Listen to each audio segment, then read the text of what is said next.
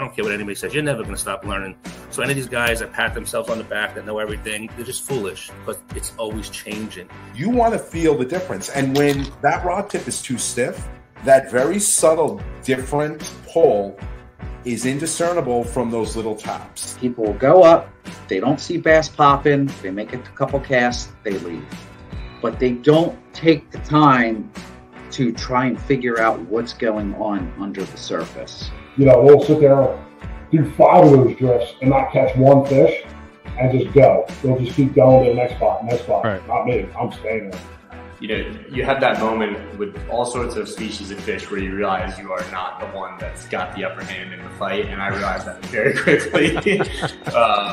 That fish, it took off, it dug my rod tip right into the water. Hello, everyone. Welcome to the Salt Strong live stream and podcast. I'm your host, Rich Natoli, one of the Salt Strong coaches generally serving the Mid-Atlantic and Northeast. And as always, I am joined by the lovely and talented Ed Gobo, owner of Captain Hank's Tackle. Ed, how you doing? Doing good, Rich. Doing good. Got out togging today, so can talk a little on that. And it's a good day. It's a good day. Yeah, and I did not get out togging today. I have not been fishing for a few weeks, so hoping to change that this week, get out on the water and get in on the fun.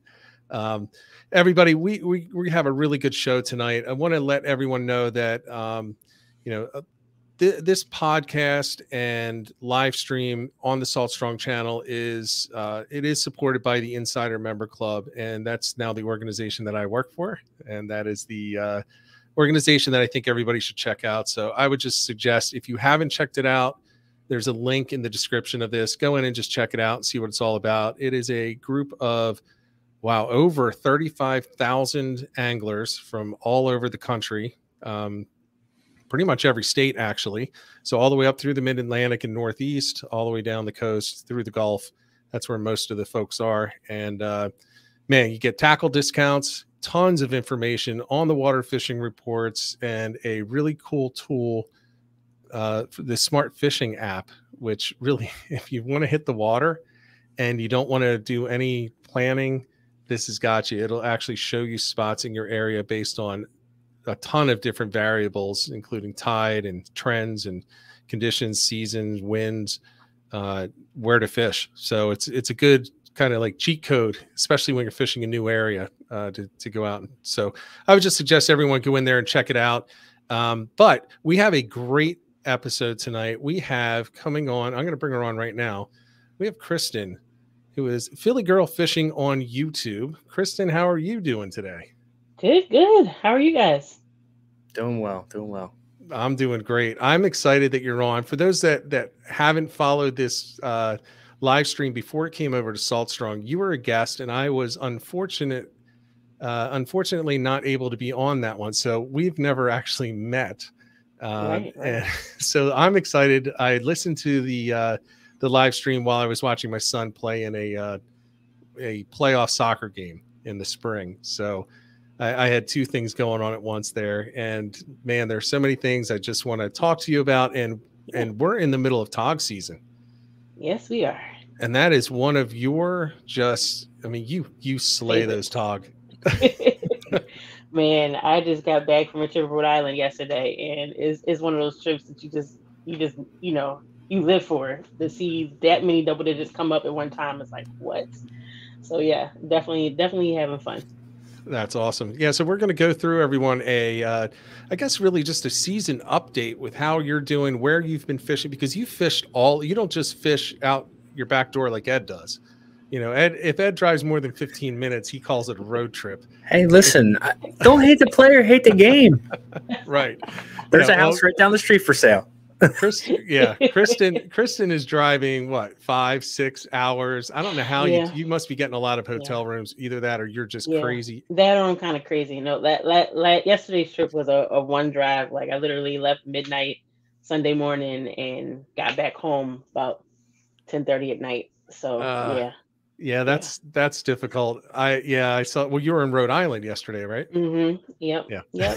Was fishing Block Island yesterday. So I mean, that's dedication. You got to go to where the fish are. You got to go where the fish are. So. That is true. At least that's my motto. That's how I feel about it. I agree with you. I keep trying to tell Ed, maybe he'll listen to you. He doesn't listen to me about anything. Ed. So road trip. Hey, yep. Here comes his excuse. Figure something out, and I'll make it happen. How's that sound? Yeah, we'll see about that. I'm not against it, but when I have the pretty darn good fishing in my backyard, why leave?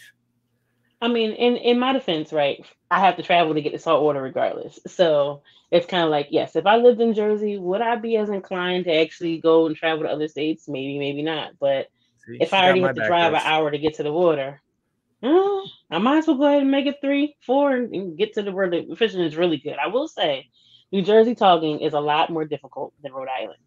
I would definitely say that. Yeah. We had Captain Halkias on, and he was, I think it was him, where he was saying it's almost just like, or no, I think it was actually Frank Mahalik said, when you're up there, it's just kind of like drop and just every drop you're reeling in a fish. He said it's like fishing in an aquarium. And almost, I mean, there are dead times, but compared to New Jersey, it does feel like that. It's like, oh, look, I literally the last video I just put up, I put some crab on the hook, and within, I don't know, 5-10 seconds, I already felt my rod tip going like that, and boom, pull up a 7-pounder. It's like that kind of stuff does not happen on a regular in New Jersey. At least I haven't experienced it. Let me rephrase it that way. Right. Definitely not today. Well, I saw that video, and I was it was a great video, by the way. And I knew you were kind of nuts because you started, if it was the last one, you started in the dark in your car. Yeah. And you were or I guess you were sitting there waiting to get on. Yep. Yeah. So you were there for a while, but man, you were just bringing them in one after another. What did you have, 9 or 10 keepers by the end? I had 17. 17. And that's generous. There were some that were like, maybe they might have been 16-ish. So I just didn't even count them. But yeah, that was like the most bananas type of fishing day for tog I've ever had. Which beat the time when I went a month ago and caught 15. So yeah, that was just for the first fish to be, 8 pounds, go to the second fish to be 7 pounds. That kind of fishing, honestly, for me, because this is the second year of me doing tog fishing, it's giving me practice. And I always tell anybody, especially, y'all see the guitars behind me, like a lot of this is muscle memory. So it's like, if you don't get the practice of what the little bites feel like, differentiating between the smaller fish and the bigger fish, it's really hard to figure out what works, what doesn't work, and what's good and what's not. Well, I'll tell you what, I'm looking at the chat as you're talking, and there are a lot of people that agree with a lot of the things that have been said already. We've got people from all over, first of all. So I see Jack West in there, James Flynn, Crabbing and Fishing. We have Antonio from Boston. So Antonio, good to see you here. John Hutchinson, Evil Genius, who is he's a Salt Strong Insider from Delaware. And we've got a bunch of other people, but there was a good point brought up there that there are a lot of people that live right on the coast, Ed, that never go fishing. Yeah. So maybe they should move out, drop those property values, and I'll move on in. Hey, I'll move there too. It's affordable. My area is affordable. Yeah. So we'll have to look into that. Chris and I, we can move down and be neighbors. We'll come down and we'll move far away from Ed in New Jersey. Yeah, we'll move far away, so he has to move closer to us instead of us moving. I was here first. All right, so let's jump into this. So, Kristen, let's start with people that aren't familiar with you, who haven't seen your channel yet. Why don't you talk about what range you're looking for when you're looking to book a trip to go out and fish for tog? Yep. So generally, when I started fishing for tog out of state, the first trip was Rhode Island. Went on the Fish Finders trip last October, went on an island current and caught 2 keepers. For me not knowing anything of what I was doing, like that was impressive for me. I was like, oh yeah, I'm coming back here. So generally, I'm going from either Rhode Island. I haven't gotten a chance to fish Montauk yet, but I hear that that's also pretty good, like fishing along Island Sound kind of area. And then obviously Jersey is the closest place to me, and then Delaware. Those are the 3-4-ish main places I've kind of been fishing or looking to fish since I've been doing some tog fishing. So have you made it down to Maryland? Not yet. I have a trip booked. Fingers crossed the weather stays good. I don't want to bring it up too much, because I'm like, I just want to get down there. But Maryland, from what I hear, is pretty much like the mecca of the biggins. Like you will, 15 and 16 pounders is not out of the ordinary to go in Maryland, you know. Right. Well, I was going to say let's get something together and grab a few other people and there's a specific boat down there. I'm not going to mention it. That I'd like to get out on. It might be the one you're looking at too. might be. Yeah, We'll talk. So, yeah. So I mean, anywhere, but the Tautog even go. Don't worry, Ed. You're coming. I'm gonna drive down and pick you up and bring you down with me. So. Oh, now you want to trap? No, just kidding. No. Robbie shouted me out, so I was waving to him. I'm not sure who he is, but hello, Robbie. Yeah, so the Tautog though, the range of them, so they're going a lot further south. So we actually have people down in Virginia. You know, the Bay Bridge is a really good spot. All the way down to Virginia Beach, all the way up the coast, and there's different seasons. So what are you looking at right now as far as? Well, it sounds like the bite in Rhode Island is still on fire. Still pretty good, actually, and that's what the captain was telling me yesterday. He said they get a lot of big fish in December. So Rhode Island's Tautog season is going to end on the 31st, I believe. So a lot of the party boats are pretty much kind of wrapping up in this next week or two.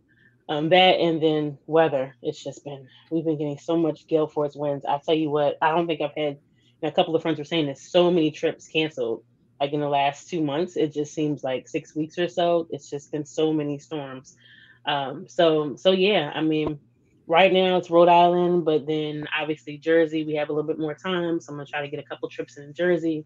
And then, like I said, Maryland in January. So after January, for me, like this is still pretty cold for me. I think y'all, in some of my videos I have made mention, I don't really handle cold very well. I just really enjoy the Tautog bite. And I'm toughing through it, wearing like 5 layers and hand warmers and all types of nonsense just to try to stay warm. But yeah, I think like probably mid-January is probably where I tap out. All right, so we'll get out there before then, or we'll find someplace with a heated rail and a nice warm cabin. Yeah, that's when you don't mind when the boat moves a lot, you know, because everybody gets to run inside. We had a picture from, I think it was 2 years ago now. I was out on a trip with John Creeley. Well, you know John, and he's going to be on in a few weeks also for another episode, by the way. But we were out there and it was so cold. We weren't even thinking about it. And this spray was hitting the rods, and every single rod that was outside was totally frozen over. I mean, totally frozen, like ridiculous frozen. Luckily people noticed. We had to run out there, grab all the rods and bring them into the heat. And it took what, 15-20 minutes to get them all de-iced so people could fish. So luckily we did it in time to, you know, we could still fish. Yeah. But that, to me, I love that. I love that weather. So y'all are crazy. It's too cold. That is too cold. I went out in February this year. Yeah, electric mitts or something. I went out in February this year. Went out on the Jamaica too. This is when they're doing like their 12, 14-hour trips. Yep. And I had a little cabin fever. I hadn't fished since like the first week in January. I said, I'm going to do it. I think the temperature was probably maybe 28 was the high. Yeah. And that's not including the wind chill. The worst decision I feel like I've made fishing ever. I caught one short. I was probably turning shades of purple and red from the cold. I was so miserable. I was like, yep. Nope. I was sitting in my car, right? Exactly. I was sitting in the car waiting to get on the boat, like trying to stay warm before you get on the boat. And the gentleman parked next to me, we both got out the car. He said, "What's wrong with us?" I said, "I don't know. I'm trying to figure that out myself. But I hope we have a good day to make this all worth it." Yeah, and then to have a difficult day, that's the worst. Yeah. But you know what? But when they bite, it's fun. Yeah. There are a lot of people in here in this chat right now and watching that are from all over the place, and they fish the Mid-Atlantic and Northeast. And I get a bet right now. Actually, I'll ask people in the chat, put in the chat if this is not true for you. If you can't say this quote, I have made some very questionable decisions when hitting the water, fishing the Mid-Atlantic and Northeast. And I bet you nobody says, not me. I bet you everybody does it at some point because we have the difficulty. It's not like Texas, you know, where you can fish and you know, it's nice and cold right now for them, but this is where they're catching the big fish.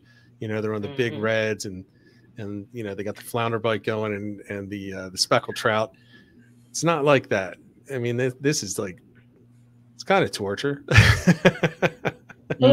Self-inflicted. It's self-inflicted, but it's like the scars that you're proud of. You come home and you can't move your fingers for a while. You're happy for that long car ride back to Philadelphia because that's what's going to get you back to the land of the living. Yep. Nice and warm. I did have a nice little scissor snip.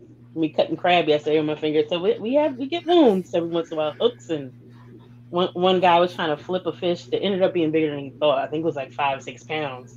Almost broke his rod tip. So I just instinctively reach over and I grab the line and flip it over. So now I have a nice little braid cut in my finger. But those are the battle scars that makes it worth it. It's like, hey man, we're catching fish, so it's a good time. Yeah, I mean, for tog fishing, you're going to get those. You're going to get a lot of those, right? And tog are, they're going to stick you too with those fins, and they're so slippery. But it's kind of like the striper thumb with tog. You get the scissors and the crabs, and you get cut up grabbing the leaders and everything like that. Well, not even that. The juices from them crabs, they tear my hands apart. Yeah. It's like acid. It's like acid hitting your hands. All right. So you're fishing pretty much the entire coast. We're going to get you down to Maryland at some point. Hopefully your trip goes off and you get out there and get the new world record out of Ocean City. I like it. Yeah. Mr. Westerfield, she's coming for you. So let's go through your last 4 or 5 trips let's talk about the Rhode Island one because that was the most recent. So where were you fishing? What boat were you fishing? And tell us a little bit about that. Sure. So was fishing with Wisecracking Charters. This was on the 6-pack boat. So not on the Stellar Sea, but on the lower end. So that was my first time on this boat. I honestly got interested in fishing in Rhode Island because of Fishing Grubs. Like he was a mate on that boat before. I was watching his YouTube videos and I said, they have some pretty good fishing. I got to try to get up there. So finally got the opportunity to do it.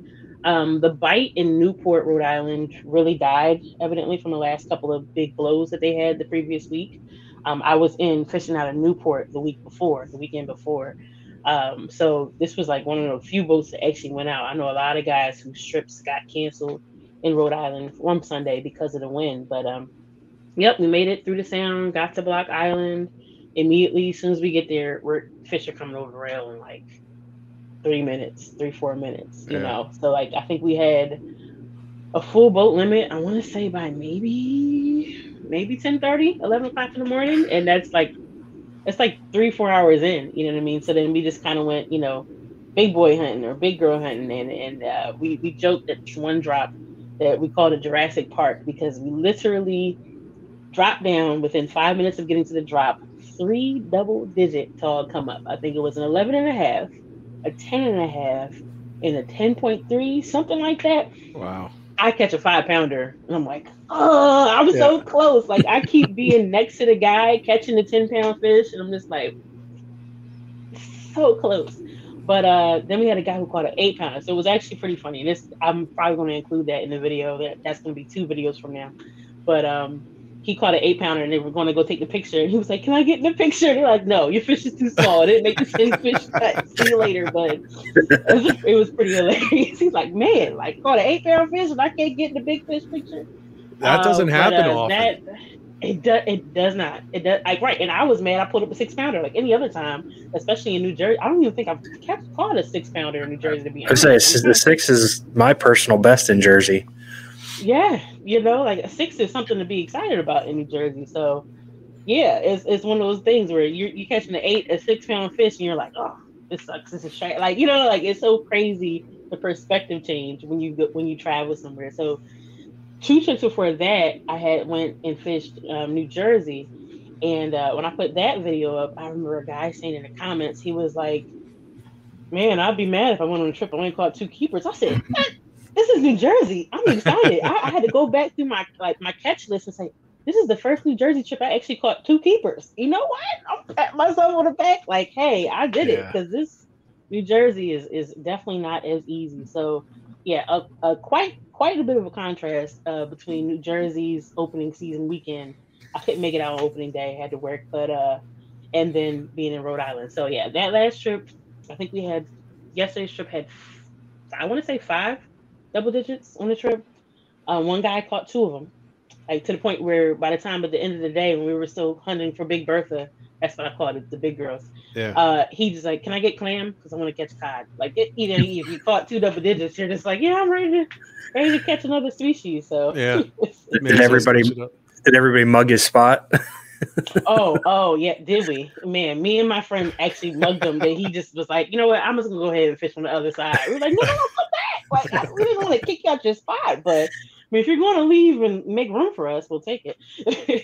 That's great. I mean, it's funny, you saying you have a 6-pounder, and it's not often, as you said, in New Jersey, if you have a 6-pounder, you're in that picture. You have that 6-pounder, yeah. They're turning around, they're like, Kristen, can you take the picture for us? Yep. You're not allowed anywhere near it. Yep. Oh man, that's great. So that's Rhode Island. Now, talk a little bit about the area that you're fishing around Block. Obviously, I doubt you know them, but I'm not going to ask for spots. But what was the depth, and what were you using rigs? Were you using jigs? Oh yeah. So that was interesting. So this is the first time I actually tog fished in Block Island. I fished Block Island for fluke a couple of times through the summertime. So we were actually fishing pretty deep, and we were mainly fishing kind of like either boulders or ledges. So those big fish were living on boulder, which is cool. I like that because you're a lot less likely to get snagged. Yeah. I'm trying to think. I probably only lost a couple of rigs. There's a couple times I got snagged, but it's not one of the snaggiest places. But we kind of went between reefs to a rocky area to a couple different spots with boulders. So we fished the whole gamut. And then from a range of depths, I think the shallowest we fished was probably about 55 feet, and the deepest was about 100. So that was interesting because I said, I always try to, challenge myself. So I was like, I still want to try jigging deep. Never jigged that deep before. I did manage to pull up 2 fish on the jig. One was probably about 4.5, 5 pounds, and the other one was the picture that I had put up on Instagram. It was probably 5.5-ish, pushing 6-ish.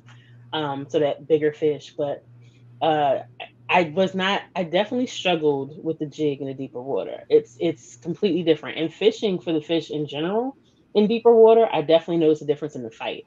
It almost feels like they give it way easier. I could imagine they're probably getting exhausted from coming up from so deep so fast. Right. So it's kind of like you get them once you get past that first third of the water column, wherever they're living at that depth, and it seemed like it was kind of easy and just kind of dead weight, and you just kind of pull them up. So yeah, definitely deeper water.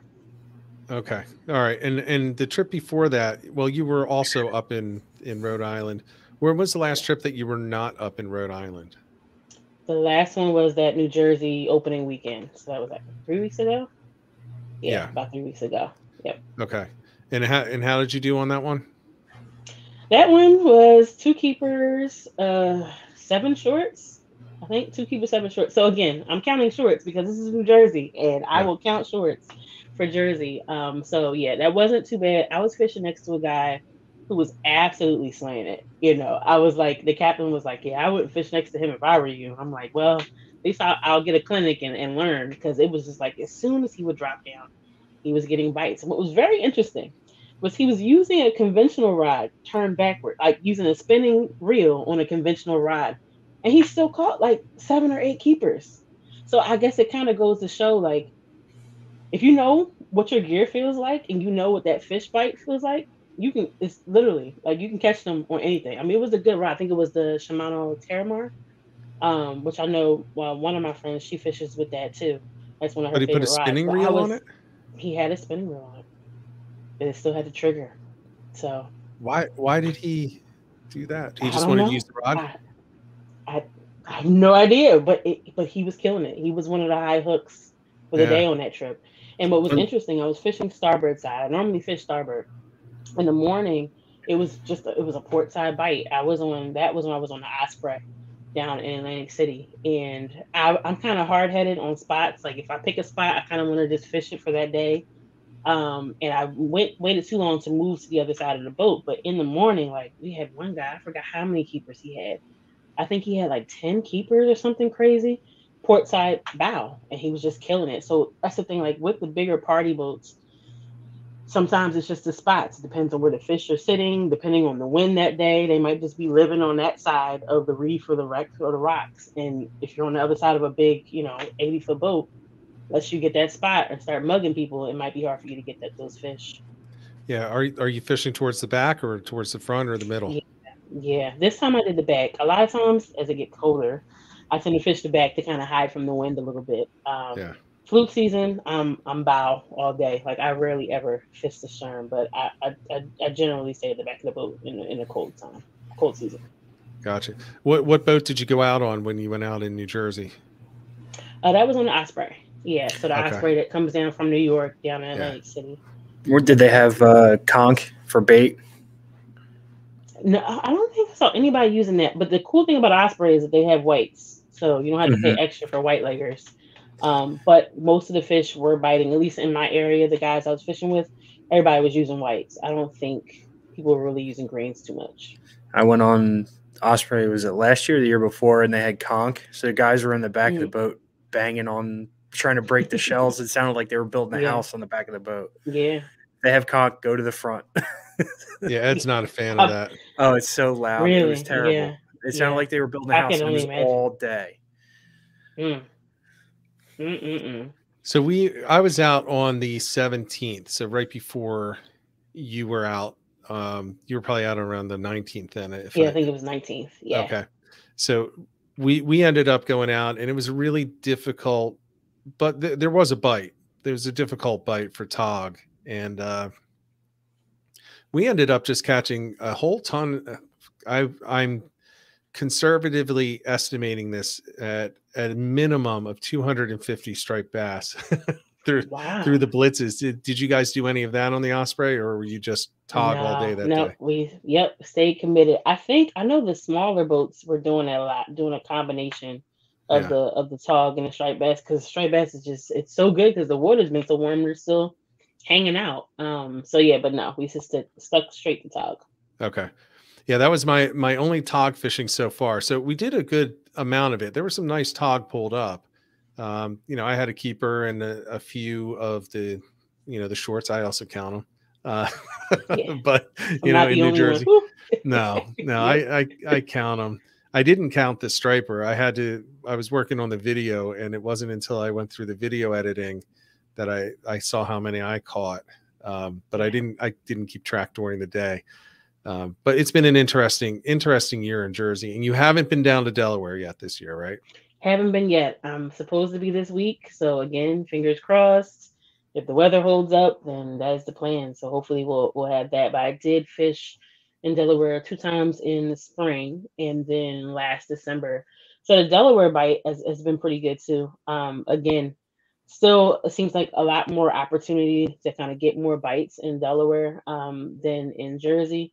But it's still pretty good. I enjoy fishing and definitely fishing Delaware, and it's only 2.5 hours from the house, so that's a lot more probable than that 5-6 hour drive up north. Yeah, what's interesting though about Delaware, a lot of times they'll fish the same spots as the Cape May fleet, South Jersey. So talk about what Reefside 11 and all of those, they're heading way out, and they kind of meet out there. I have not been down there for Tautog yet. I love fishing Delaware. Delaware to me is just well, first of all, there's not a ton of backwater that you can fish down there, at least not compared to New Jersey. So, but out front, I love it out front, and I've always loved the Delaware Bay, even though it's half a dead zone these days. I still love it. So I plan on getting down there. So when you were out there, so all these trips, are you typically, you mentioned you were catching some fish on a jig. Are you typically using rigs? And if you're using rigs, what rigs are you using? Yeah, rigs. I'm definitely more comfortable with rigs, but I think it's honestly just because that's what I started on. But while I'm still fresh at it is why I'm challenging myself to learn the jigs. I don't get stuck in just one method of fishing, because I do feel like a lot of the trips I've been on in New Jersey, probably from last November up through now, a lot of the guys that were catching the majority of fish were on the jig. I was just reading a post. Was it Mohawk or Ocean Explorer? I don't remember, but one of the boats were saying how it was mainly a jig bite today. And that's the guys that were using the jigs were the most successful. So it's one of those things where if the conditions allow it, that's when I'm kind of get practice. I think Delaware was the first place where I was kind of able to really start practicing and bringing up fish. And then I had a really good trip in Rhode Island last month where a lot of my fish were on the jig, but it's like the current thing is the biggest piece for me. Like when it's slack tide, it's a lot easier for me to feel the bite. I've been playing around with like different line sizes and like talking to different friends and different YouTubers, like, what are you guys using on your jig setup? Because, you know, sometimes it feels like I can feel everything, I'm doing good. And then other times it's like, I can't tell if I'm on the bottom, like, you know, because especially with the jig bite, a lot of times the fish will just pick it up and swim away with it. And actually in the last video, that second fish that I had caught, no, the first one, I barely felt it, but I also had 30 pound braid on. I had just got a new reel. I got the Saltist, and everybody, all my, you know, the guys I fish with, the fish finders guys, are like, you need to use 30 pound braid, da da da da da. So I'm like, all right, I'll beef it up. I'll try 30, but I just did not feel comfortable with 30. Like to go from 15 to 30, I felt a great difference, and I was like, nah, I'm going back to 15. So when I fished yesterday, I used 15 pound braid. Usually the 30 pound leader. Sometimes I'll bump it up to 40, but yeah. Yeah, I mean, especially with the jig, you know, you can lose contact with the bottom. The jig's on the bottom, but you're losing contact because you have such a bow in that line. So when you're pulling it, you're just pulling the slack in, you know, but it looks tight. It feels tight until you start reeling it, and then you'll feel you know, you'll know this is happening when you're snagged, and you get to reel a few turns. So you brought in 10, 15 feet and all of a sudden you're snagged. You're like, well, I should have felt that. No, it's because you have that heavy line. I'll say that when we were out there catching all this striped bass, I was using 10 pound test, and we were catching, you know, most of them were keeper size, right? So they were up to 38. The vast majority of them, there were some under, you know, in the mid 20s, and there were some that were over. I had a couple that were overs, all on 10 pound tests. Right. So if you're going to jig 10 pound test, 15 pound test, it's all the leader that's going to save you from breaking off. It has nothing to do with the line, because when you're pulling in 25 pound bass, you can certainly pull in a 25 pound tog with that. Maybe go to 15 then, if you want to get a world record. Yeah. Let's do it. I was going to say the exact same thing, Rich. Yeah. I mean, it's the drag on the line, and a lot of people don't realize that, you know, and I think part of it is a lot of people come from bass fishing, you know, freshwater. They're throwing 50, 65 pound braid on there so they can rip it through the lily pads. And look, they hook it and they just reel it. They don't, you know, they just reel it in, they rip the lily pads out. Another key piece of that too is the drag on your reel. Getting your drag on your reel set right. You can fight a 50 pound fish on 10 pound, no problem.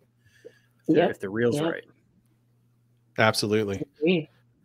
I'll give the story. My grandfather back in the day caught a 70, I think it was 76, 72 pound black drum, and he was on 10 pound test.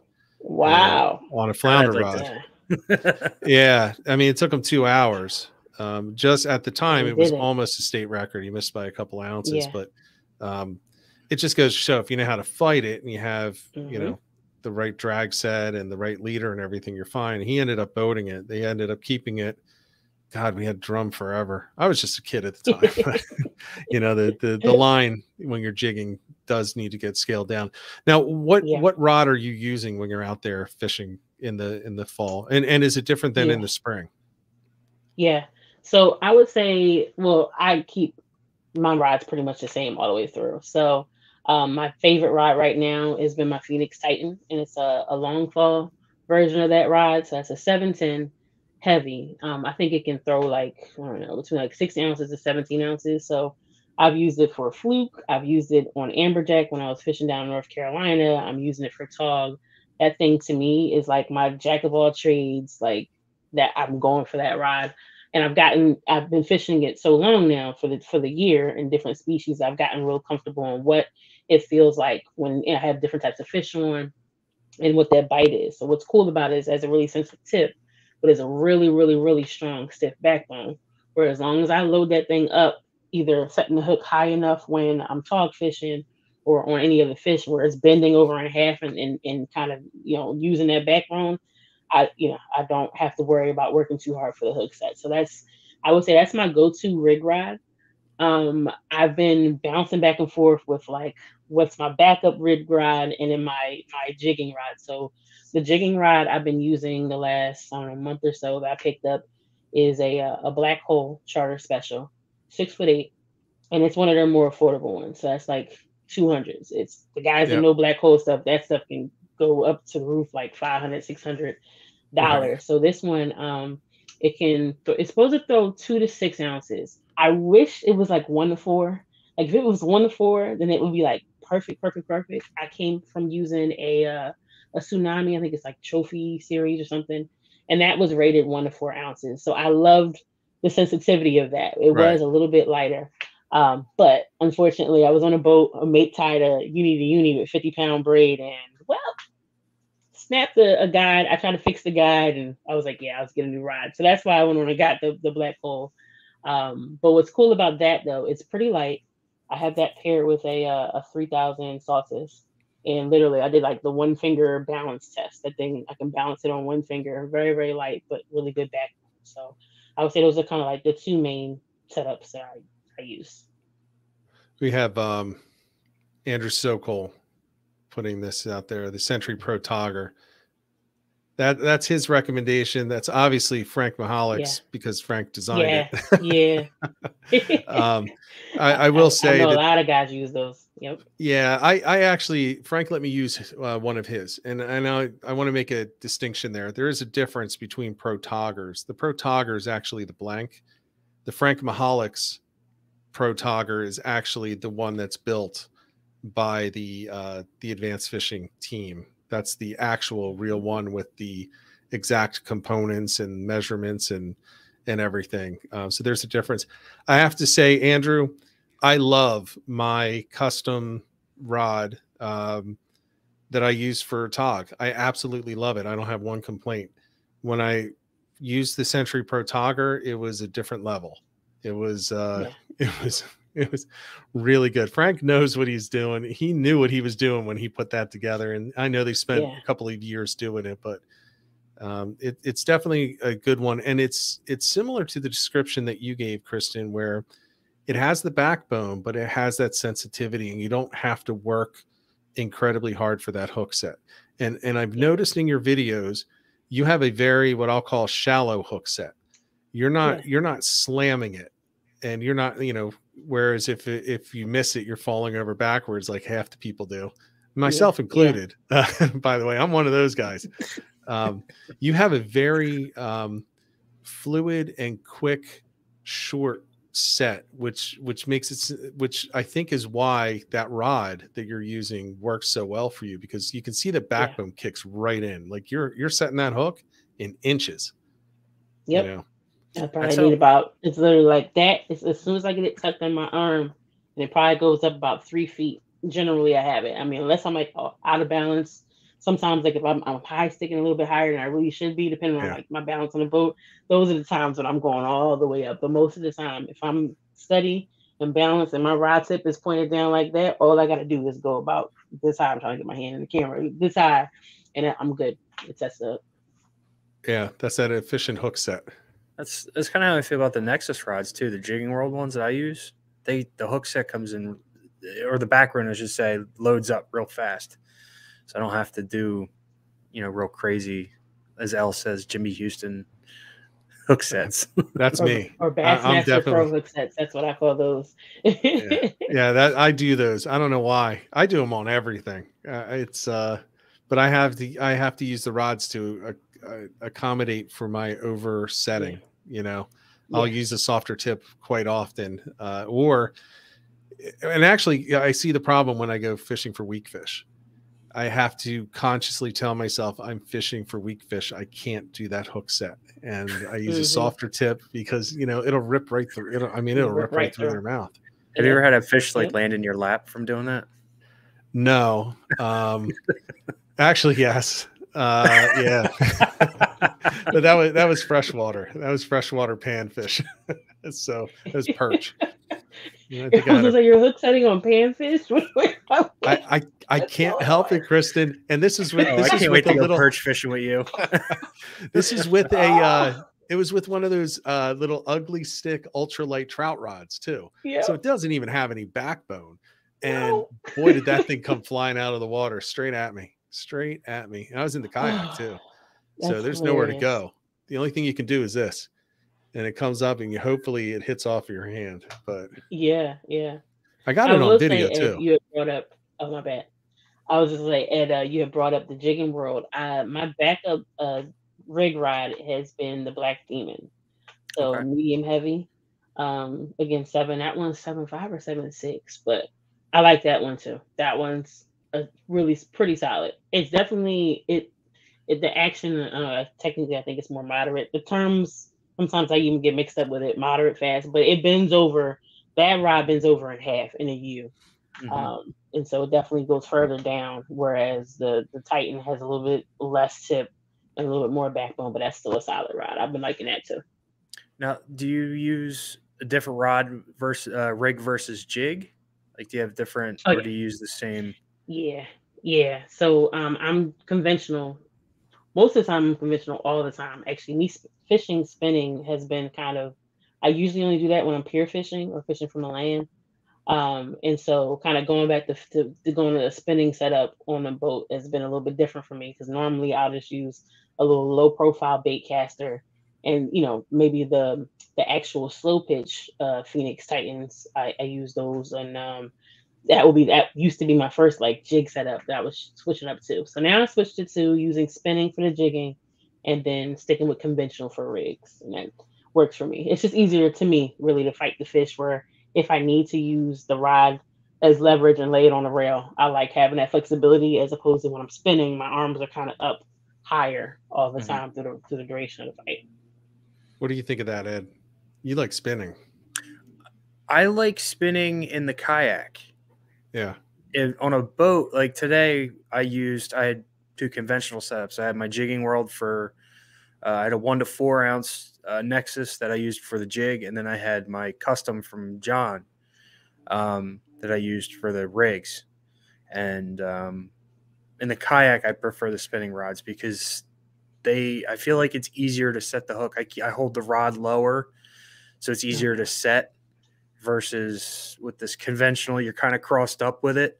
So it makes it a little weird. I don't know. That's just the way I do things, I guess. Yeah, I personally like the conventional, but I use a low profile bait caster.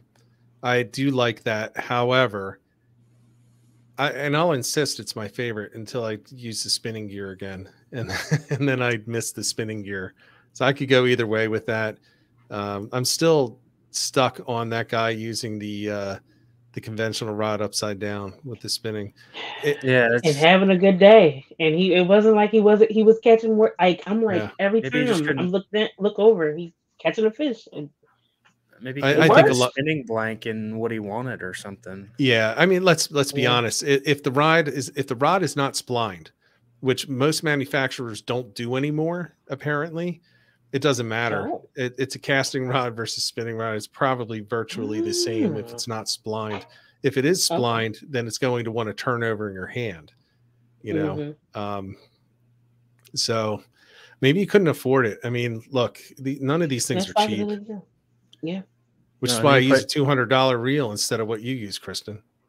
And you put Tog in front of I get that all the time. They're like, yo. I like things to match, and I like pretty nice things. So you and Creeley must get along. John Creeley must get along just really fine. well. Yeah. He tries to stretch my budget. I should get a Pro Togger. I'm supposed to get, what else am I going to get? The Mag Junior. If I left my fishing budget in his hands, he'll come back with a $3,500 tab, I'm sure, in no time. Within seconds. You'd have pink, blue, and green Abbott reels. You would have all that stuff. Yep. Yeah. He says that to him, his equipment are also accessories. So They are. I do remember that I was on Wisecracking, and Kevin Johnny saw the Maxell and the Phoenix Titan. He was like, "You got the rod and the reel to match perfectly." And I'm not even gonna lie, I picked up the Saltus to match the Black Hole, because I was like, black and blue reel. I think that has to be it. It's Yep. I wanted the excuse to buy the reel, and it matches, so I had to buy the reel. So yeah, Nothing wrong with it. Hey, if you can afford it, it's a good reel and it looks good, you may as well get it. I have to put a pause on this conversation because I'm going to show this one comment from Robbie Gilliam. I can outfish Rich. If not, I'll get his haircut. Okay, you can make fun of my haircut. That's fine. I think that Robbie doesn't believe that we're live, so he's been throwing a whole bunch of things in the chat. So wanted to just bring this up here. We are live, and you might be able to outfish me, Robbie, and that's fine. But if you do, or if you do not, I am going to hold you to that. You're going to have to get your haircut like mine. I think he said he was from Texas, so we'll bring him up here and put him on a tugboat in the middle of February, and we'll see what his warm-blooded self could do. Let's see how he can hang. Yeah, it's a whole different thing. I've mentioned to the other Salt Strong coaches. I said to Pat Ogletree, because he travels around and fishes all different states, and I said, "When are you coming up here? Let's do some fall striper fishing." He looked at me like I was smoking all kinds of things, and he said, "I don't go beyond Virginia." He's like, "That's too cold." All right, we'll get him up here for flounder then. I think Pat, if you're watching, I think I can get him to come up. So we'll give it a go. We'll try to get everybody to come up, and we'll all go out together. Kristen, you come with us, and let's do it. Make a day of kayak. it. Oh boy, I told Rich, I don't feel comfortable in the kayak. I don't know. We had to start slow. It had to be freshwater or something where the water is not deeper than like 5 feet, like baby steps. Really, you know what? Baby steps. We don't need a kayak. Ed also has a boat. We'll just go out on his There boat. we go. Yeah, right. that too. Yeah. Yeah. We'll just have to drop the anchor so that we don't have to worry about spot locking or anything. Yeah, I don't have spot lock, so yeah. Okay. So I want to make sure that we have any of the questions in here. Ed, have you kept track of some of these? I want to put this one up from Bill. That's Kristen. It's Cody from the J2. So just a hello from. Hey, Cody. Cody looks exactly like Bill Clinton in his profile picture. John C put up one. John C put up one earlier. Has anyone caught the Burgal? I don't think any self-respecting tog fisherman would admit to it, but yes, we've all caught Burgal. I caught one yesterday. Yep. Well, so let me put this in there. I've only caught, I think, one that I remember. I remember the first one I ever caught, and that was 2 years ago fishing for tog. I had never caught one, and the only reason I caught it is because I foul hooked it, and I got it through the back, and then a black bass, a sea bass, took it, a really nice one. So I ended up pulling in the sea bass, and there it was with the foul hooked Burgal on there. So that was the first one I ever caught. Maybe I've caught 2 or 3 since then, but there are a lot of fish that everybody assumes that people have caught, and I've been fishing nearly 50 years. New York, New Jersey, Delaware, Maryland, North Carolina, and that was my first Burgal. I've never caught a blowfish. I have never caught a porgy. Yeah, me neither. Really? Caught a porgy. Never caught a porgy. My first porgy was it last fall? Yeah. So it took me a while to catch a porgy too. Yeah. Or not. Yeah. Everyone thought that I was lying, but no, I've never caught one. So, I can't really comment on that when people want to talk about it. There's one that you put up, Rich, from OMOL Mentoring. Yes. Someone's asking for your information, Kristen. So sure thing. They would like to speak to you and have you speak to youth. So that's really cool. That would be awesome. Yeah, that is cool. I love working with kids. So yeah, you can reach me at PhillyGirlFishing@gmail.com for those kind of longer, more intricate things. For anytime on the videos, if you're leaving comments on videos, feel free to comment right on the videos. I'm responsive. And then also on Instagram, PhillyGirlFishing is the handle. Yes, and if you're not subscribed, I recommend it. Absolutely. And by the way, it kind of works out well. I won't recommend following anyone unless I also follow them. But I guess, Ed, we don't ever have people come on unless we already followed them. So I guess it kind of works out that way. I've been following Kristen for a while, and man, still can't believe that we haven't gotten out there. There's a couple of other things in here. Well, while you're doing that, Joe Billups wants to charter out the Osprey. So, I would love that. That's one of my favorite party boats. Like, so yeah, they do work hard. I fished around them today, and they were pulling up anchor left and right. They were moving, trying to find fish. So, and very efficient at anchoring, which I have to say, like, I'm going on so many boats now in the last year and a half, and you can tell the guys that really know how to anchor and very efficient. And when you're on a party boat, that could be 2 hours worth of the day if it was taking 15 minutes to pull anchor and you pull, going to 6, 7, 8 spots. You know what I mean? So they're very, very good at what they do. Definitely a good boat. Yeah, I've been on the Osprey. I really like the Osprey. I have also been on the boats where it takes forever for them to anchor. Been on a boat where they lost an anchor too. Yep. Which really makes it a tough day. See, like they should do that like soccer. They count the stoppage time. So the time that they take to anchor, they should tack on to the end of the trip so you can fish more. I agree. I would love that. But with that said, most of the good boats do it quickly, and when they don't, those are also the captains that'll stick around and stay longer. Especially if it's a full day trip. If it's a full day trip, I've been on the Osprey when they've stayed out longer. I've been on a lot of boats where they've stayed out longer. I've been on some where they didn't move all day. Nobody caught anything all day. And they went back early because nothing was happening. I was like, well, you could have burned more than the 3 gallons of gas to go to 2 miles outside of the inlet. But, and as a matter of fact, I will say this before anyone asks what they are out of business. They are no longer in business. So it might be part of the reason why. That's probably why. Yeah. Might be.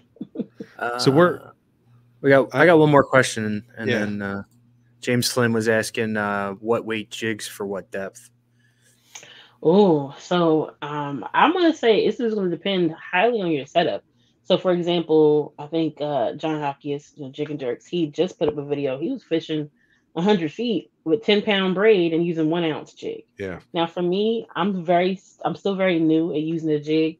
So 1.5, it tends to be like a sweet spot. I feel like it's not too heavy. It's not too light. Going to that 1 ounce, I caught a couple of good fish on 1 ounce jigs when it was like slack tide, but I'm not as comfortable with the lighter jigs because you really have to be confident on like feeling the bottom and knowing where your jig's at. So 1.5 works for me. 2 is like the biggest I really go. Like when I first started buying jigs, I was thinking, well, let me go heavier so I know I can feel the bottom. I was thinking about it like fluke fishing. I've heard guys say, and maybe you guys can kind of help clarify, but heard guys say don't use like a 3 ounce jig or heavier because it's going to be too heavy for the Tautog to think it's a crab, because crabs are never going to weigh more than 2 ounces or whatever. So yeah, I've heard that. Besides the fact they're bulky, you might as well fish a rig at that point if you're going to 4 ounces. So my suggestion is, if you're really, really new at it, start at 2 ounces, but 1.5 to me is a really good sweet spot. And I would say I feel more comfortable fishing the jig at like 50, 60 feet. Cool. Like once I was getting at 90, 100 feet, I caught fish on it. Was I comfortable? Did I really feel it? I kind of got lucky and was testing it and kind of lifting the rod tip a little bit to see if I had weight on it all of a sudden. And that's how I brought up that almost 6-pound fish yesterday. So yeah, I think it's going to depend on, again, your line weight too. The thinner the line, the less current resistance. If the more current resistant it will be. Am I saying it the right way? In other words, the current will not affect it the thinner the line is. So for me, 15-pound braid has kind of been my sweet spot. Some guys will go as low as 10, and some guys I know fish 30. So yeah, I think Halkias, if I remember correctly, he said he doesn't have anything over 1 ounce on his boat, never will, and I believe he fishes 10 pounds. He goes real light noodle rods. He said the more noodle, the better on that rod. Yep. So he wants a super bendy, flexible rods. Kind of guess similar to the guy in your last video, Kristen, that was fishing next to you. It looked like he was going to snap his rod every single time. He had some nice fish. That's the OTI. He loves that rod, and I've seen him he caught another 10-pounder. That was when we were on No Limit. I think I had it was like 10 or 11 pounds on that rod, and he even flipped it like the guy crazy with that little noodle rod. But yeah, the noodle rods, they are fun. I will say that if you want an exciting time, use those, because that will make even a 5-pound fish feel like it's a 15-pounder. Yeah, I caught a. Speaking of the rods that just have that backbone, and it doesn't look like they do, but they do. The Weapon Junior that John's trying to get you to buy. I used Quaz when we were out fishing the one day, and I caught a striped bass on that, and I could have flipped that fish. Now this thing was doubled over. I mean, totally doubled over, but it had so much backbone still in it that I could have flipped the fish. And it was not a small striped bass. It was probably around 30 inches. So being able to flip that, that's some serious backbone in those. So to go back to the jig thing though, while still I wanted to go back to that too. Yeah, while it's still fresh in my brain because I was fishing them today. So we fished in like 50 feet of water and like 90 feet of water, and I fished a 1-ounce jig in both depths. The 60-foot, it was definitely more responsive. I could feel a lot more. 90 feet, couldn't feel a whole lot. I think it's got more to do with the current though, as far as the weight goes that you're going to use. Like, I don't think like one size fits all as far as weight. So like if the current's ripping, you're going to obviously want more weight to keep it down. So like limiting yourself to like a 1 or a 1.5 or 2, I think you're doing yourself a disservice. And like you were saying with the 3-ounce jigs or 4-ounce jigs.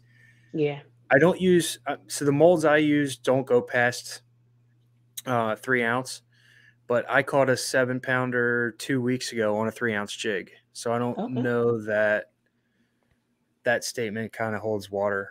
But I have plenty of anecdotal evidence to say it doesn't, although a lot of people that are really good tog fishermen insist it's true. But yet I've literally seen videos of people catching on 4.5, 5-ounce jigs. So I don't know. Well, I don't know. I think those are people that want to.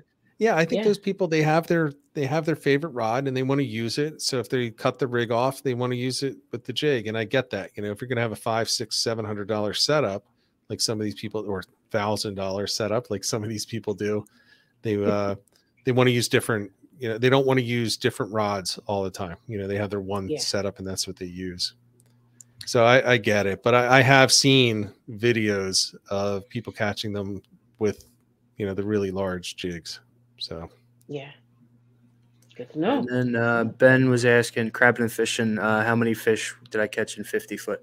We had more bites in the shallower water. We caught more fish in shallower, but more quality in the deeper water. But the bites were much more scarce. So you're getting your money's worth. And then Heaven and Elle, your buddy, Kristen, has a question.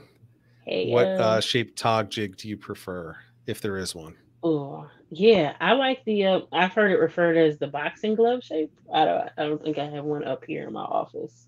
Yeah, I don't have one up here in my office, but the one where it's a little bit flatter and it kind of look like a fist. That's kind of my go-to. A lot of times I'm using Salvo's jigs, and he uses that. Like when I ask him sending jigs, like that's the shape that I like. It just kind of lays flatter for me. And I like that versus it sitting up higher with the banana jig. So yeah, boxing glove style. Gotcha. I'm also not a fan of the banana style. Doesn't seem to work well for me. Plus, I think they lay over too easily on the sides. Which our whole existence is a lie. Why? Because those are the ones you use. No, not the one. Well, maybe she's talking about a different one. I'm talking about the thinner ones where the jig goes down and they tend to tip. With the real long hook. I know what you're talking about. Okay. Yeah, my mistake. They tend to tip over and I know what you're talking about. That's like super snag, especially in a kayak or if you're on a drift or even with a spot lock where you're going to be moving a little bit. They just tend to, for me, just get snagged like crazy. Yeah. So, all right. So we're up at the hour. Kristen, is there anything, and I think that we got to all the questions, is there anything that you haven't shared with everyone that you feel they would benefit from as they consider going out and getting on the water for tog? Ooh, let's see. We've run through rigs versus jigs, party boats, different states. I will say boat selection, I think, will definitely kind of make a difference, right? So There's a lot of times it's reading those reports. You know, if you can travel, I'd say, hey, everybody, if you can travel, Rhode Island is like a great place to learn. You just get more opportunities. I think, you know, between the last fall and winter, I probably went on like 10, 12 trips to New Jersey, and I probably caught 3 keepers versus the 3 trips I had went to Rhode Island and Delaware for last winter and spring. I caught more keepers in those 3 trips than the 12 in New Jersey. So it's one of those things where practice makes perfect. You have to figure out your gear, and how it feels on the bite, and you know, you'll get it. It's definitely a learning curve, but you know, just got to get out there, try it, keep going until you get it. That's all I would say. You know, just like anything in life, really, the more you do it, the more you practice, you'll get better at it. So, you know, don't turn away. I've seen it a couple of times in the comments in my videos where like, man, I tried tog fishing 10 years ago or 15 years ago and I sucked at it and I gave up. And I'm like, hey, like, let's pick it up and try it again. So if you don't have a good trip, don't feel bad. It's tough, but once you get it, it's so rewarding. Yeah, Tog, man, I don't care who you are, what records you have, you're going to have the tough days. Sometimes that bite just isn't there. And to your point about being willing to travel, look, it's for the mid-Atlantic and the Northeast. You know, it's not like Florida where you can go out a couple days a week. You know, you got to pick your time. We're not going twice a week anymore, or even once a week. So I look at it this way, and this is the conversation that my wife and I had. Look, I'm not going as much, so I'm going to spend some money to go further to get on better fish. So when I get out there, I have the better chance at it, which is, you know, Rhode Island is right. It's not that far. You know, it's a drive, but it's not really that far, especially I'm with you, Kristen. I'm even driving further than you, 2 hours, 2.5 hours to get to the water anyway. Or I can go 3 hours, 3.5 hours and be in Ocean City, Maryland. It could be 4, 5, 6 hours, and I could be in Rhode Island. It's just worth it. So I look at it from that standpoint, and maybe that's just my way of rationalizing. But if I'm not going fishing as often, I'm not burning that gas every single week. I may as well spend it on a really good boat in a really good location so that I can get into a really good bite. And Rhode Island's looking good. New York is still looking really good. I've seen a lot of, I mean, Halkias had his pictures up yesterday. Just, they limited out. Beautiful fish. Yep. They're getting them all over New Jersey now. I've seen some down in Maryland, although I think Maryland hasn't quite kicked up yet. Not yet, but I do have a friend that he caught like an 11 or 12 pounder. Yeah. Was it? Actually, it might have been 13. I don't know. These guys are catching like monster size fish. It's ridiculous. But yeah, in the early season, they're catching 13s down there. So, you know, in a month, I'm sure it'll be even more insane as the fish kind of start being more active down there as the water cool down. Yeah, and keep in mind, people, this is something that John Hutchinson just mentioned. He was told that all the tog have moved offshore. Well, they haven't, because the water temperature hasn't dropped yet. You know, once you get into the mid to low 40s, the vast majority are going to be offshore, but offshore, near shore and offshore, you know, they're not necessarily going to be out 10 miles. They could be out in 50 feet of water, you know, half a mile off the beach. You know, it just means they're moving deeper, not necessarily that they're moving far. So I would definitely don't give up on the inshore bite. The backwater bite is still there. The near shore is absolutely still there all the way up and down the coast. And it's just going to get better in Delaware and Maryland, which again, they're getting some nice fish. I see them every day in the reports in Salt Strong. I see them online in Facebook. I see them all over. They're getting them, but they're still waiting for it to turn on, and it's coming soon. So, all right. Well, Kristen, thank you very much for coming on. Yeah, really appreciate it. No problem. Thanks for having me. You know, I'm gonna keep asking you to come back. And oh yeah, listen, just let me know. Just let me know. Anytime. We're definitely gonna do that. So everyone, again, Kristen is PhillyGirlFishing on YouTube. Go over, check out the channel. Some great content up there. I'm looking forward to this Rhode Island one coming out, so that I can take a look at that thing, because quite frankly, your video before that was fire enough, and now this is going to be even better. Just keep getting better. I don't know how much better it can get, but I'm all for it. So hey. Man, I'm looking forward to it. And for those that are in the live stream and watching a replay, we will be back next Monday night at 8 o'clock. And Ed doesn't even know who this guest is. this is still tentative. We're still trying to get it nailed down. But Ed, you're going to be very happy that I got a hold of one of these gentlemen that did something really cool that you want to do. Am I going to be jealous? No, you're going to be on the thing. You're going to get to talk to these guys who did something really cool out on the water over the course of a week. So I'm hoping to get them on next week. And once we get it locked down, we'll let you guys know who it is. But if you ever wanted to go out and just fish and just do your thing with friends, this is going to be an episode coming up, hopefully again next week for you guys. So it'll be a really cool one for everyone to check out. So with that said, until next week, until next episode, everyone, forget about the weather, forget about the cold, get out there, get on the water, and get some tight lines.